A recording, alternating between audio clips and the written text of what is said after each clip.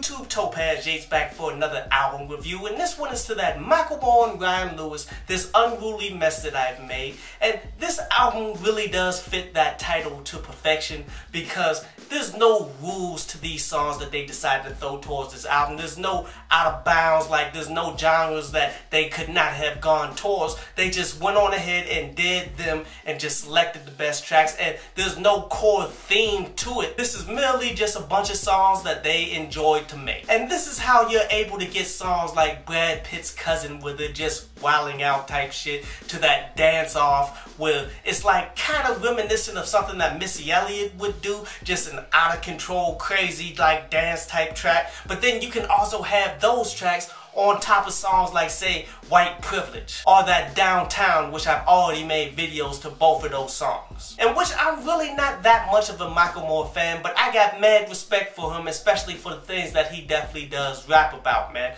Like going from the beginning, not Light Tunnels, and which what this was about the experiences that they had going to the Grammys and such. How people look at it as it's such a glamorous thing and all of that, man, but ultimately as he experienced it, it's more of a business. They want Kanye West to rant on and shit. They want everything that's going to go ahead and get some more trending topics and everything to get more people watching, while you got a whole bunch of famous people and such who really don't know each other or fuck with each other, so it's kind of awkward. Take that song Buckshot, man. That joint was pretty solid, man. Production by DJ Premier, as obvious because of the hook and such, where he's doing some scratching involved. It got that grimy New York type feel to it, as Macklemore KRS-One or rapping about tagging up and doing graffiti and all of that, man. Like, it was pretty interesting. One of the more touching songs off this album was that Growing Up, in which this is him pretty much talking about how he's become a father, but yet at heart he's still growing up his damn self. Like, how could he raise somebody when he's not fully grown his damn self? But yet he's going through putting his best foot forward. He got his heart in the right direction to tell his children based off of his experiences and the things that he wants, in order to teach them what they should want and how to grow up. And then I like that song Kevin, in which that's pretty much a story that he delivered about prescription pills and such that we got going on right now, because these doctors, they only interested in getting fucking paid. So therefore, every issue that a child may have, they will sell you a pill for that, even if taking all of these pills that they gonna give you could end up killing the fucking child, much like Kevin got killed in the damn store. The truth of the matter is that parents really aren't trying to be parents like that anymore, man.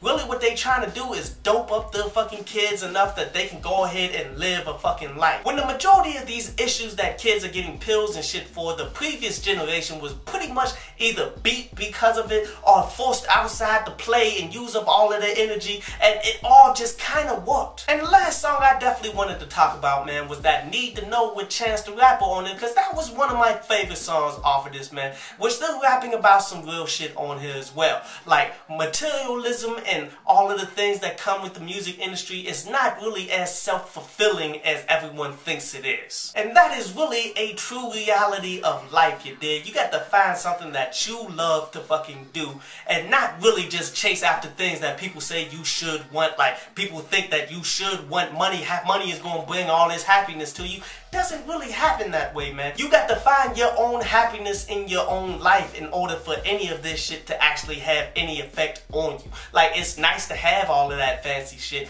but in the end of the day, it really won't matter. Now, even though I enjoyed a bunch of these songs and such, man, and a lot of the concepts of them were pretty damn dope, this album wasn't no more than anything average. I mean, these tracks are entertaining, but there's nothing really phenomenal about them, you dig? And that's why I'm giving this album a 6.5 out of 10. But still one I would recommend people to go ahead and peep the fuck on out. But this concludes today's review, and now we're going to jump into a brief instrumental from underground producer The Highest Power before we jump into the news and an article from downloadpass.com.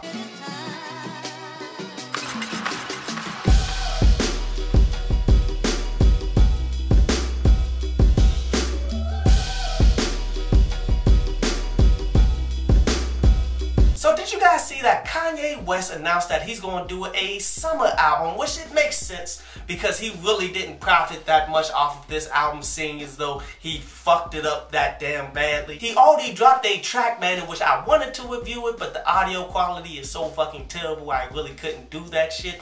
But ultimately, he definitely got more music to come. But anyway, on to today's article from downloadpads.com, and today's article is about becoming too comfortable, because this is something that can ultimately cost you a music career, man. When you become too damn comfortable instead of pushing yourself in order to do something bigger and better you did, you're going to end up being in the same circle of bullshit. Because here's some real shit that comedian Eddie Griffin once said, man. In order for him to become the name brand that he is now, he had to get away from his hometown because he was already too fucking comfortable. Like, he already had public access TV. He was already selling out comedy shows and such, man. He was making a decent living, but yet he was going to no way be as big as he is now just being comfortable there. He had to push himself. And that's the same thing a lot of people gotta do, man. A lot of rappers need to get your ass out of that motherfucking studio, start promoting yourself, man. Start going out there and building up your name, and then once you build up yourself but so much,